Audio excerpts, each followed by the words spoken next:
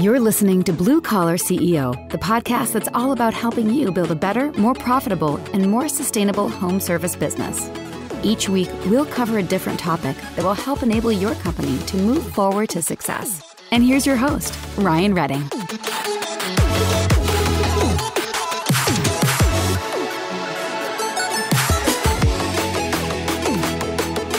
What is up, Blue Collar CEOs? It's Ryan, and it's really good to be with you today.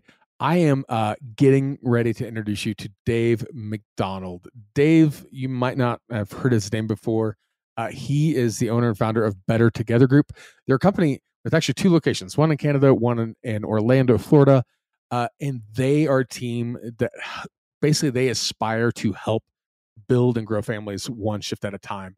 Essentially, they work a lot with people problems at businesses, from hiring people, culture, things like that. Everything from helping recruit and attract and retain to actually doing consulting and strategic advising to leadership teams. But we're going to be talking about a lot of things about the workforce and the economy today because things are kind of weird right now. But one of the things we're talking a lot about is like the trials of hiring and firing, and really that business is about solving people problems, not just for your customer, but also internally. So we're going to talk about a lot of things. This is a fun conversation for me, but I'll shut up. Let's get going. Dave, I know that you are a man on the move, and you just recently came back from Florida. So thanks for taking time to stop for a few minutes and connect with us. But for those who maybe don't yet know who you are, do you mind can we just start there? Who are you and what do you do?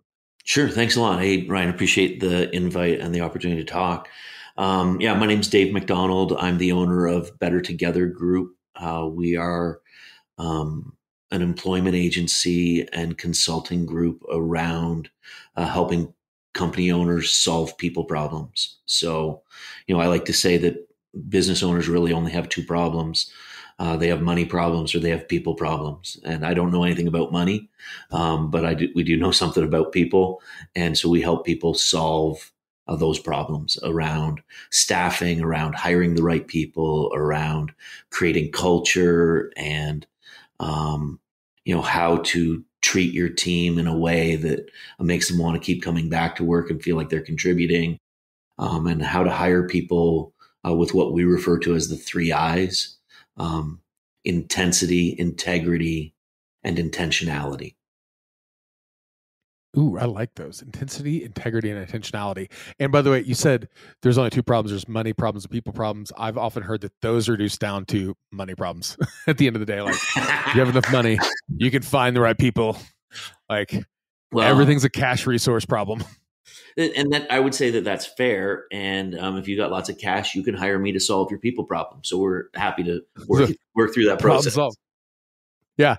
So it doesn't matter what sort of problem you have, there is a who that can be found. That's right. Yeah, but honestly, finding the right who culturally and, that you can trust, the reality, I don't know about you, but in my business, I've hired 10 or 15 different consultants over time. And eventually they all turn into Charlie Brown's teacher. It's all just wah, wah, wah, wah, wah. And so, I need a trusted advisor who's bringing valuable content, but they also have to get me, and I have to want to work with them. I don't want to deal with a wonk who's super smart but can't articulate it. Well, yeah, and there's also I'm sure you see some of this too. Maybe not so much in the hiring people space that you're in, but there's a whole lot of people who are stepping into the guru sort of mantle, who really might not have a whole lot of accolades or reason to wear said mantle, but here they are giving people advice. That's it's like going to a Golden Corral and getting weightlifting advice from the person in the chocolate buffet line. It's just kind of a weird fit sometimes, Yeah, well, let me be careful. Not knocking Golden Corral. Look, I love a Golden Corral. Hey, if you can get unlimited mashed potatoes and unlimited roast beef, how can you go wrong? Why wouldn't you? I know. That's what I'm saying. But I think that you're really right. This is a world of everyone's an expert, which means no one's an expert. And that's a real challenge. Yeah. My LinkedIn profile says I got my MBA from the School of Hard Knocks.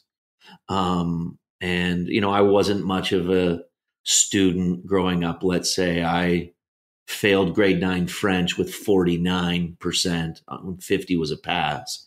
And all that said was that my teacher really hated me. She didn't give you that 1 point. I just need 0.5. It's just like, come on, help a guy out.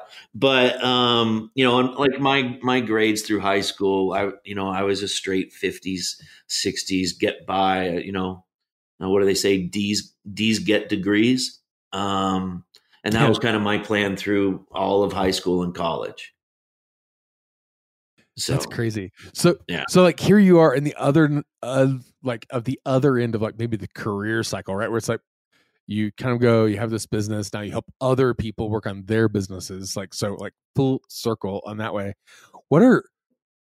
I feel like at least the men and women in the trade specifically that I talk to every day, they all have some aspect of people problems. It's either like if you use EOS language, it's like right people, right seats. Mm-hmm. It's enough of the right people in the right seats. Sometimes it's leadership, management, training, culture sort of thing. What are some of the things you feel like you kind of consistently see as a theme of like trades companies really struggle with people because fill in the blank? Yeah, I would say that so I deal with mostly blue collar workers, tradespeople. We do a little bit of work in professional services, but really most of what we do is guys and ladies who are getting their hands dirty, whether it's truck drivers or installers or forklift operators or, uh, mechanical engineers that work in the plant on machines. But in all of those situations, you run into a thing where the worker feels like the owner is taking advantage of them, that they're putting them out to work at $30 an hour and billing them out at $120 an hour.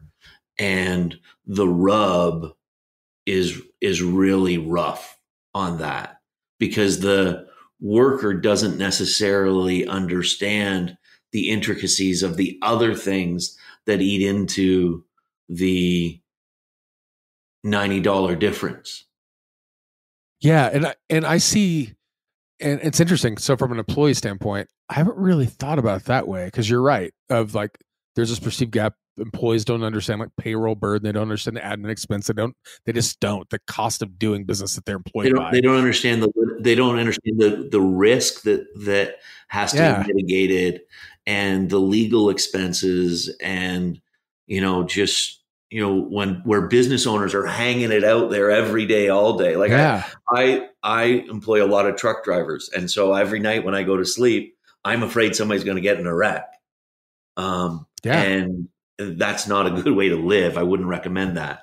But installers, when you're working on plumbing in somebody's home or you're working on HVAC systems in somebody's home, and there's the potential that you're going to reroute carbon dioxide in the wrong direction. There's a huge risk to that. Yeah, totally. And it's funny because and they don't, employees don't, but I know customers totally don't think about this. I remember, was it just yesterday? I was in a Facebook group doing something. Oh, and somebody's like asking for like recommendations of a plumber and how much they charge or whatever. And they're like, the customer was like, some guy came out and quoted me $200 for whatever. Like I can't imagine why a plumber is worth $200. And then there's like some CNC programmer is like, I don't even make $200 an hour and I'm a CNC and you're like, even most customers like don't realize how much it costs to exist on payroll, to have a van, to run gas in it, to like the cost to a lot of home service businesses to exist alone is staggering. Yeah, I just got a quote to have some tree work done at my home, and $4,200 to take down 10 limbs and one palm tree. And, but like, I don't want to do it. I can't do it. I own a saw, but I'm not taking that stuff down. I'm not. And I was gonna say, you could probably let gravity do things, but your house might not exist when it's done. It'll cost me $100,000 in repairs to the house to do that. And so, like the reality is I grew up on a hobby farm with a dad who did all his own work. I did all our own fencing. We tattooed our own, we branded our own cattle. We did all sorts of stuff ourselves. It was crazy. And I grew up going, I don't want to do that. I want to grow up and make enough money that I can pay professionals, not just to do my accounting or not just to do my law work, but to take care of my home and really make things safe. Because, my dad's idea about checking the electric fence was run down and pee on it. See how that works. Did it work? I never tried. I did grab it a few times. Oh, so you say that you're a 49 student in French, but clearly you understood some basic electrical engineering stuff. So good job. Yeah, for sure. Water connectivity. And it's funny because I had a similar the salt water, man, the saline. I had a similar sort of thing with my dad because my dad, a lot of people may or may not know, had a pest control business like in the 80s, early 90s, and I saw like how hard that guy worked to take care of his family. Like his body broke, it was just hard, grueling work. And I remember being like, I don't like. I remember like him struggling to like kneel at like baseball games, like when I was like in little league, like to help bat, when you're a little kid. And I'm like, I don't want to struggle to like hang out with my kids and do their activities. I remember that being also, and it's not peeing on a fence, but totally understand. The reality is boomers busted their ass. Like that's just what they did. Yeah, they did. They got up and they went to work every day. And like, don't get me going on Gen Z. But Gen Z is a lot better off than the millennials. You and I are probably both Xers, aren't we? I'm not going to answer that question. I am very young and very spry. Thank you. Sorry, man. Your gray in your beard was giving you away. I was just calling you out. I think that's your cataracts. That could be it. That could be it. Okay, Mr. Millennia, I'll give it to you. Oh my gosh. No, so I'm right. Depending on whose chart dividing generational boundaries, like I'm either an Xer or a millennial. But it's weird. I saw a guy speak actually in Orlando because I know you also find yourself in Orlando a lot. I was at a conference in Orlando maybe 7-8 years ago, and a guy came up who did just a lot of generational research. Like he was speaking about the different generations and the different like how generational groups behave and interact in the workplace and how you need to work with them. And like, it was just fascinating.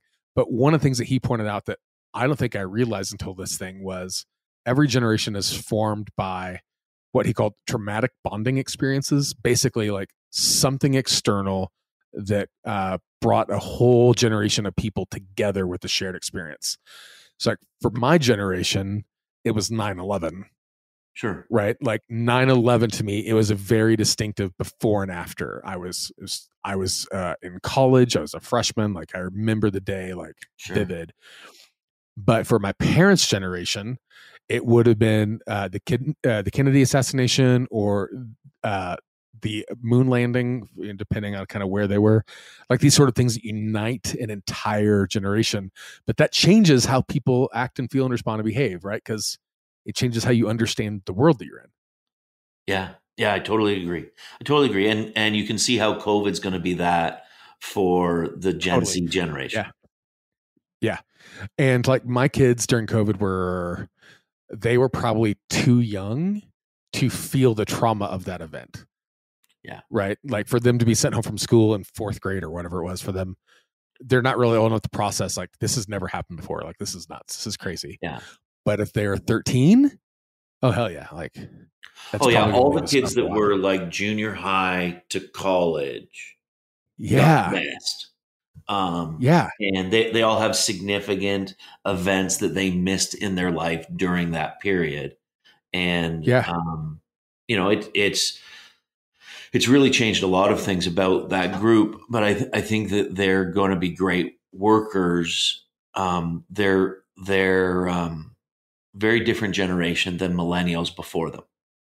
And so I'm I, learning all about this yeah. because my daughter's one of them, and Oh, okay. she's educating me. But we're a family business, and so all three of my kids work in Okay. the family business. So every time I say Yeah. Yeah. something stupid in a group meeting, my daughter calls me out on it and fixes me in public, and I'm sure it's that's cool. good. It's good. I'm, yeah, I'm sure that's really cool. Well, it's part of But the culture it's we're funny. trying to build. Well, and I totally get that, but I also think like, okay, so there's stuff like that your daughter's just playing, but there's also things like digital nativity. So, for instance, I remember my son who's turning 14 in a couple months, which is insane. But when he was young, like maybe around a year, maybe two, we were at my parents' house, and we never watched TV. Like I still don't watch a lot of TV, but they had their giant TV on and they were watching Fox News or whatever it was at the time. And my son was like, "Oh, well, I'm used to using an iPad, right? All of us know iPads now." And he's like, "I don't like this program anymore." So he starts swiping the TV like you would on an iPad, just kind of gesturing. And I remember being like, "Oh, good Lord, this is," even as a kid, he's instinctively learned a way to communicate and interact with technology like as a baby, Right. that most people will never experience or understand how deeply embedded that would. So his entire life, the way he learns in school, the way he's going to have a job, is going to be totally adjusted by the fact that he is a generation that is used to iPads. He's used to FaceTime. He's just swiping for content on demand. Like, which makes me curious because I hear a lot of people, especially in the trades, but it's more than just the trades, who complain that, oh, the workforce today sucks. I can't find any good people. No one wants to work. How much of it is that true, that the economy shifted, the labor force has shifted where there aren't people available? And how much of it is the workforce is available, but they look different, they interact different, they have different expectations That's that exactly we don't it. recognize if you're older? Is that what it is? That's exactly it. The people that say that there's no good people out there are wrong. There's lots of good people out there. They haven't been matched with the right opportunities. They haven't been mentored in the right ways. But if you're willing to invest in your people, time, your talents, your tenure, your experience, then you can build up a next generation of great workers. And we've had some really great success with that here at Better Together Group, where we've got some young people that came in as co-op students a couple of years ago that are rising through the ranks into significant roles in our organization. And I just find that that's true everywhere. And one of the things that I really struggle with is, I don't know if you remember as you were coming into your entry years into the marketplace, but 50-year-olds like me, I'm 53, always hate 20-year-olds. Just do. We're jealous. We're like my body isn't what it was at 20. My endurance isn't what it was at 20. My mind, it isn't quite what it was at 20. And now I have lots of experience that make me a lot stronger and better at 50 than I was at 20. But in your 20s, you're learning so much. You're going to bump off the, like, 20-year-olds really should be driving bumper cars. They should Oh my have the gosh, yes. room to bounce around a little bit because their brains, they're still figuring crap out. And at Yeah. 50, if you don't know what you know, then you don't know nothing. And so Yeah. you really need to, you need to build some grace into these kids that are coming up and trying to learn new things and find bumpers that you can put around them to keep your business safe and your and your interactions with them safe. And you need to understand that there's more things that most people in their 50s know that they're still learning a lot, and they're more tuned into learning in their 50s than they were in their 30s and 40s, probably. Yeah, and that's a really interesting point. I had a conversation with someone over bourbon the other night, and this sort of idea came up where it's like for a lot of business owners, or let's say leaders, owners especially, but for people who are in a leadership sort of function, a lot of them have learned by failure, right? About doing something, getting punched in the mouth a couple times, Yeah, and then learning from it, picking themselves up and going at it again. And it's only by the failure that they become the leaders that we know them to be, right? absolutely. They make Absolutely. mistakes. And yet, when they're put in a spot to lead someone who's younger, a college intern, someone in their 20s who's looking for a fresh opportunity, like we're often afraid as leaders or as owners to give that person the same chance to fail that we know we all benefited from so much. Right. And I like how you think about it, like using put the bumpers around, like you kind of put little guardrails, like they're not going to cause catastrophic damage. They're not going to kill someone. They're not going to sink the business, but give them the slack so that they can screw up, so that they can develop the lessons and insights, so that they can become the jealous 50-year-old person that you are. Right. Exactly. I think one of the things that we talk about in our business with the staff here is we don't fire people for making active mistakes. If you tried something and it didn't work, we're going to have some grace for you on that. But we might fire you if you had an opportunity and you didn't take a swing at it. Like if you just let it go by, you just went to sleep on it. You're not going to hit the ball every swing. But if you never get the bat off your shoulder, we got a problem. It's almost like, not to make it a religious thing, it's like the parable of the talents, like someone who like goes out and invests and buys something that makes more talents, like they're rewarded, but the person like plays it safe, buries it in sand, like I can't screw up, like they get the axe. Yeah, well, like honestly, I don't want to take it too far religious either, but that's exactly what Jesus was getting at. Is if you're going to hide what you've got, what good are you doing? But you need to take out what you have and share it with people, and do so in a way that's within your personality, but boldly, with confidence.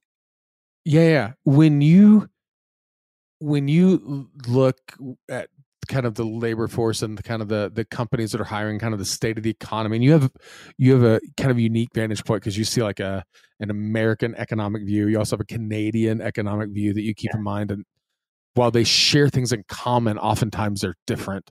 Very.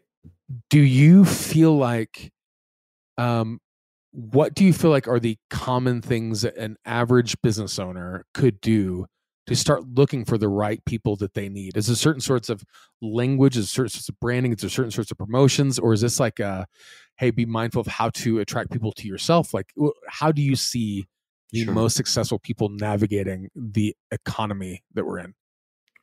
Yeah. What I would say is that the best leaders are authentic leaders. The best. And so part of being authentic is not hiding from the hard things, the hard conversations.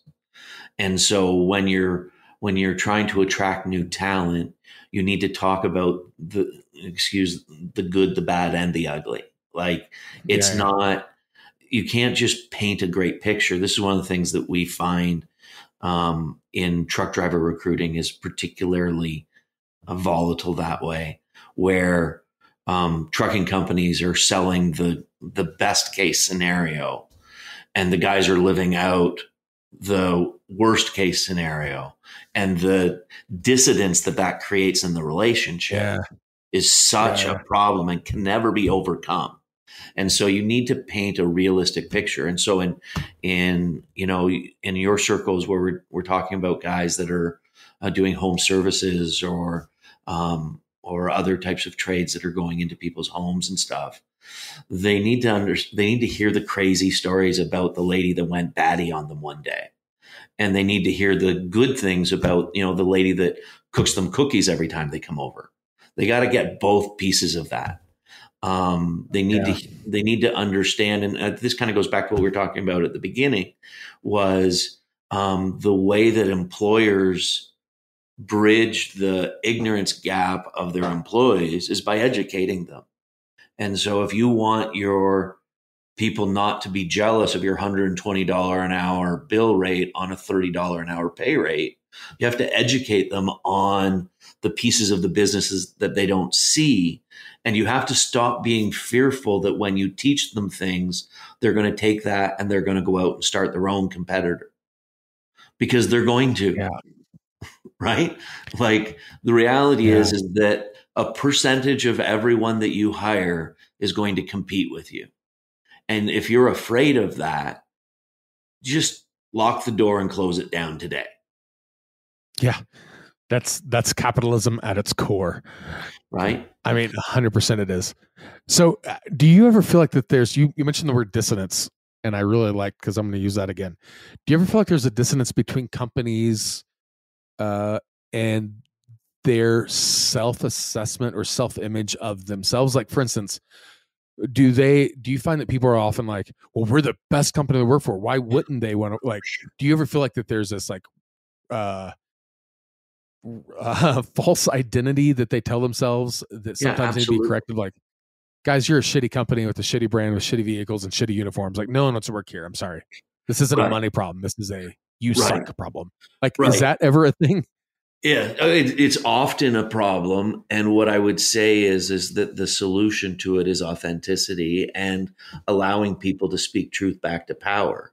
The challenge is that, I mentioned before, my daughter calls me out in public when I make mistakes. And she calls me out in private too. Don't get me wrong. It's not always like, hey, slap. But we've created from consequences if there's witnesses. I hear what you're saying. So, but for me, there's an element of, I want to always be improving. I want to create a transparent work environment. I'm not smart enough to lie to people. I have to tell the truth every day because I'm, a 52% student. And so, like, just to keep on the straight and narrow, it's just easier if I do it right and I tell the truth out the gate. And so if people can't speak truth to power, if they can't come to the owner and say, hey, look,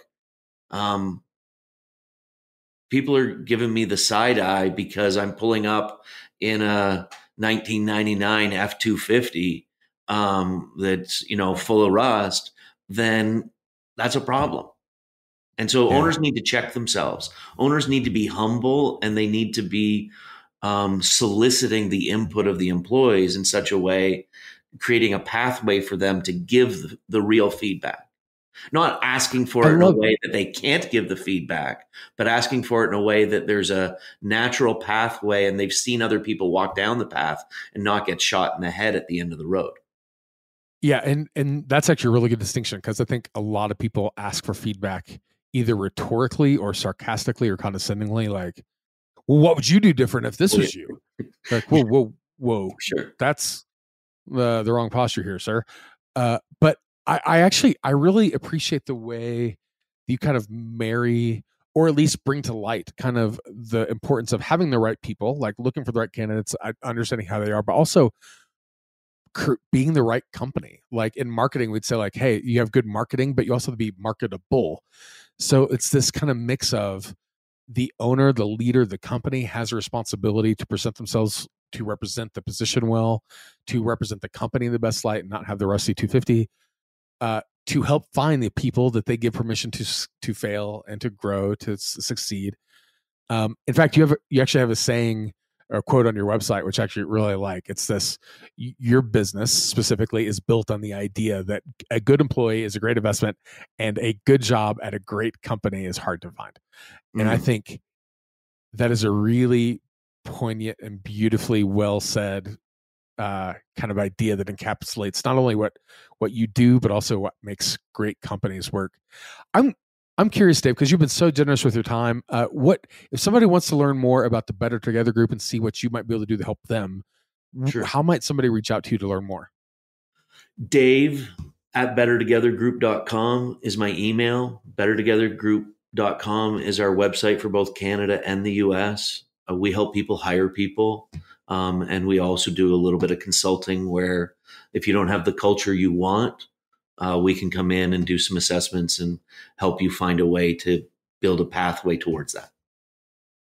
Awesome. I will make sure that your stuff is in the show notes. So bettertogethergroup.com or Dave@bettertogethergroup, which will go to you, one presumes. And you have .com, not .ca for Canada, right? Yeah, .com. Yep. I know you're crazy busy and you're a man in demand, and you're also like just recovering from travel. So thank you so much for being generous with your time. It was awesome meeting you, man. Keep up the great work. I'll make sure all your stuff's in the show notes. Ryan, thanks so much. Great to hang out with you. Thanks for the opportunity. This episode was hosted by Ryan Redding, author of the book on digital marketing for plumbing and HVAC contractors, and founder of Levergy, the digital marketing solution for serious home service companies. You can subscribe to Blue Collar CEO on Apple Podcasts, Spotify, or wherever you get your podcasts. Visit us online at BlueCollar.CEO and find us on Instagram. And don't forget to subscribe and leave a review. Thanks for tuning in. We'll be back next week with another awesome episode. See you soon.